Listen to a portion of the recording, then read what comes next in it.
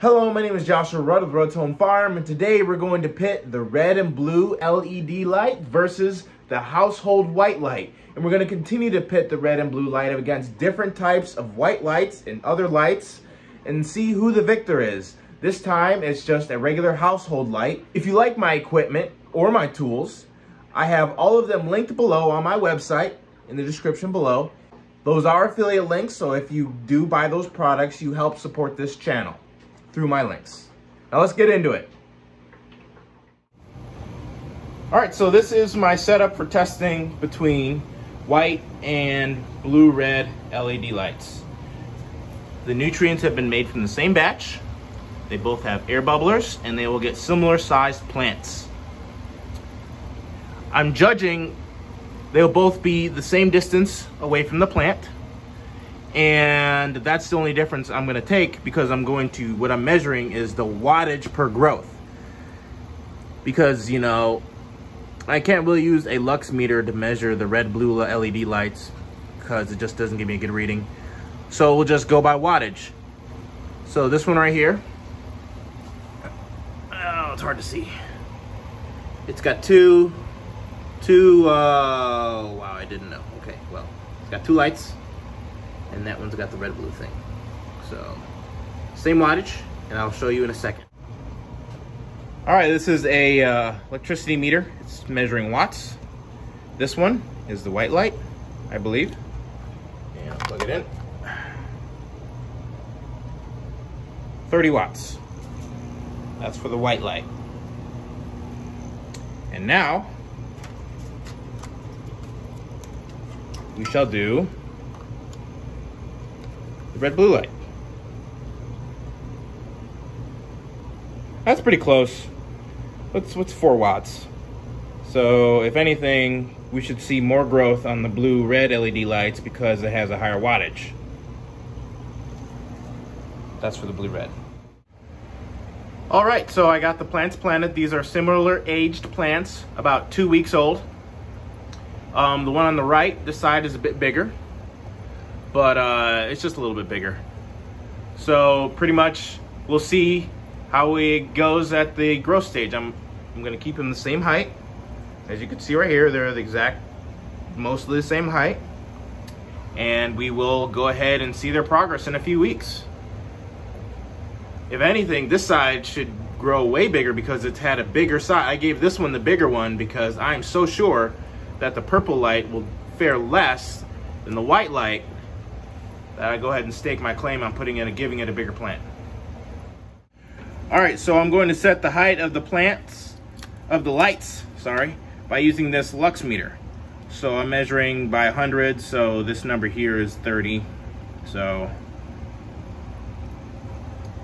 right here, there you go. I want about 30,000 lux. I've done a video where I show you what lux means and different is and the sunlight differences and stuff like that. So check out that video if you do this, but this is what I want to give the plants for about 18 hours, is about 30,000 lux.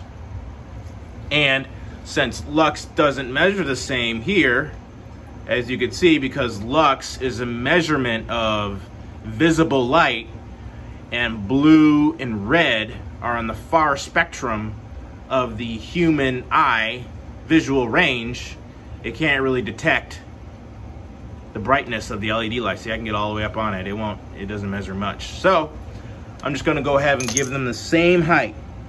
You see that? So during the growth, they will have the same height, and we'll keep that consistent during the test. And we're measuring whether the wattage makes the difference, like which light uses light better. So we'll go ahead and take this video in a couple of weeks, or next week. I'm just rambling. I'm stopping it now. This is about 2 weeks in, and I noticed that the white light isn't doing as good. And I noticed that 50% of the light is being put up instead of down. So I added this little janky looking reflector thing to the light to see if it'll help. You know, because most of the light that's getting shined up there isn't being used, and this one has the unfair advantage of all the lights pointing downward, and you can see it's doing a lot better. So let's give it a shot and see if we can catch up. If not, we'll just repeat the test and we'll see what happens. Okay? This is about 24 hours after I changed it out. I added the janky looking reflective stuff, and it looks like it's starting to catch up. But we'll see how they both fare.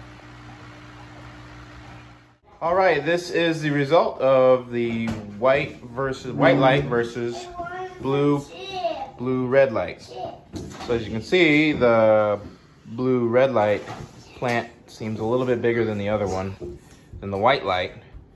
So, but we'll also measure the weight and we'll see what the results are. All right, first we're going to test with this letter weight, the blue-red one. I couldn't untangle the little air stone from the hose, so the hose will be included. They're the same length and stuff, so we'll just put that up there. And we got 15.7 ounces. Almost a pound. Okay, so now we'll take the white one.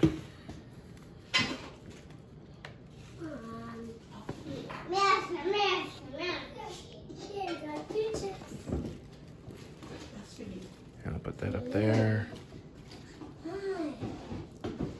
And we have 12.9 ounces. So it's about it's numbers. I'll calculate and show it. Okay, we're doing a taste test on the white one. This is my beautiful wife tasting it. What do you think? That's good. All right, now try this one. You gotta taste the other one now. And now she's going to taste the blue-red one. Is there a difference of taste? They taste the same to me. All right, there you have it. And we'd like to give a second opinion on this one. So this one is the blue-purple one.